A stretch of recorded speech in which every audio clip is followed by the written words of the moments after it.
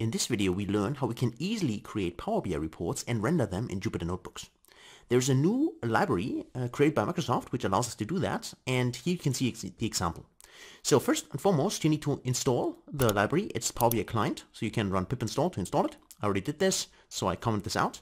And then I just used the sample data set. I used in my case Pokemon, which you can find in GitHub, so you can download this as well, or you can use your own data set.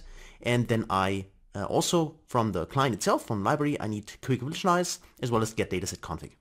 And then I create a data frame using pandas here from this GitHub repo from Pokemon, and then just authenticate. This is what you have to do.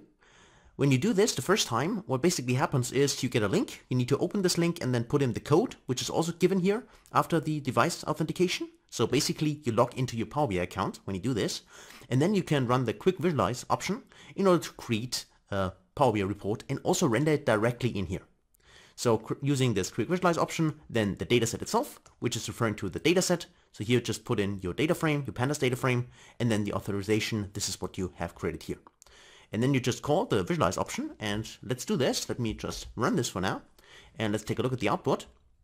And so just a second, and you can see that in my case, sorry for this is German, but I could click on just choose data, and let me just show it to you right now. This is the report which got created automatically. So I have not created this report myself, it was done for me.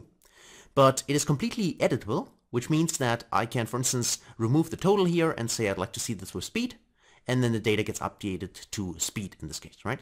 And I can do this here as well. So this are just the columns from the data frame itself, so which I can use as my table in here to render and visualize my data. And of course I can also go inside the visualization itself, and then I can edit it here. So if I want to personalize it, click on here, and then just choose maybe, for instance, a different visualization. So just to show this to you, let me just go in here and choose, this will be looking wild, but let's choose the, in this case, the donut chart. And you see that just in a second, there is a donut, right, with a lot of colors in here.